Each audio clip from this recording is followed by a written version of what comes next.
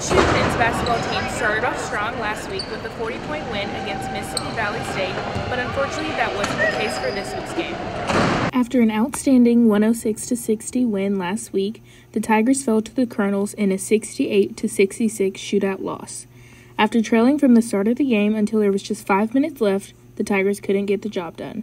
Yeah, just like what he said, it's hard to win when you have a first half like that. We came out just a lot of stuff we don't usually do, stuff we don't teach, stuff we don't work on, and it ended up hurting us really bad in the first half. What was a great comeback in the second half, led by Jalen Reed and Jordan Wright with 14 and 11 points respectively, was stalled by the poor performance in the first. A slow start proved detrimental for the Tigers. It is the opportunity of a lifetime.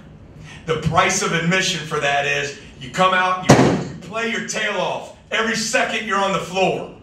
And you compete. And you show some passion and some heart. And I didn't get it done. I didn't have them ready to play that way. 2 games into the season, we've seen the ups and the downs of this team. With a tough season and opponents ahead, is it only up from here, or will the first game of the season prove to be a false start? For Tiger TV Sports, I'm Kennedy Banks.